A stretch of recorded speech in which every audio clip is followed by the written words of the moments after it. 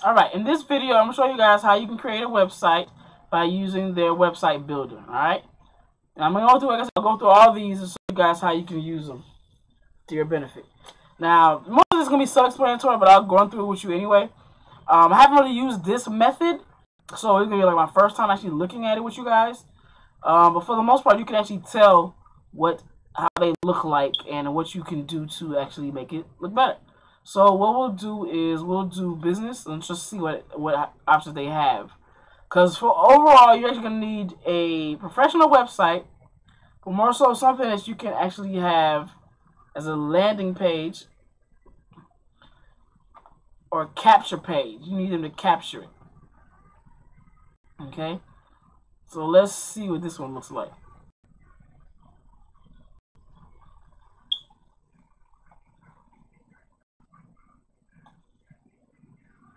This actually isn't a bad looking site.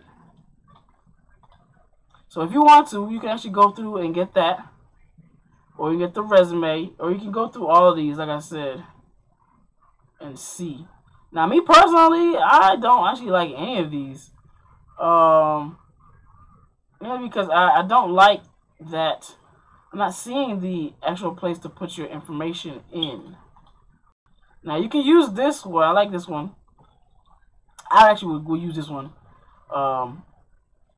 You can select that, for example. Alright. And you really want to take your time when you're setting up any kind of website, whether you're doing it the template, whether you're using WordPress, or whether you're doing it by hand. You want to make sure that you take your time, because this represents who you are and what it is you are presenting to people. Okay? So what of course, you'll see, you can edit this right here. So to not say portfolio, we can say MCA auto benefits. Okay? And then you can, of course, change this picture. You can change these text. And you can also add a form. Now, this is what we actually are looking for right here. You can also add this form right over here. Now, what I would do is I probably would take off all this extra information and then insert the form right there. But, let me see.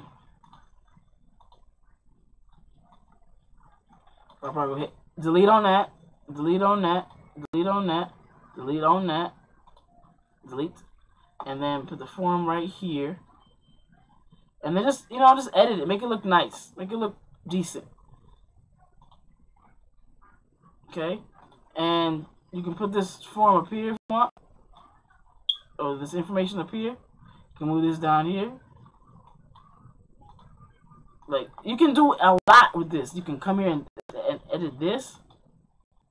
You see that? Double click on it. Upload the picture. And you go put the URL for the picture. So this part is really, really, really, really, really, really simple. Okay? Then you can also, if you don't want to do that, you can also check to see what they look like on different devices. Okay? So, like I said, if you want to go through this one, you can put YouTube channel, your gallery, pictures, all of this stuff. You can actually put all of this right here. Now, if you don't want to do that, you go ahead and you can save this draft. Go back to the C panel.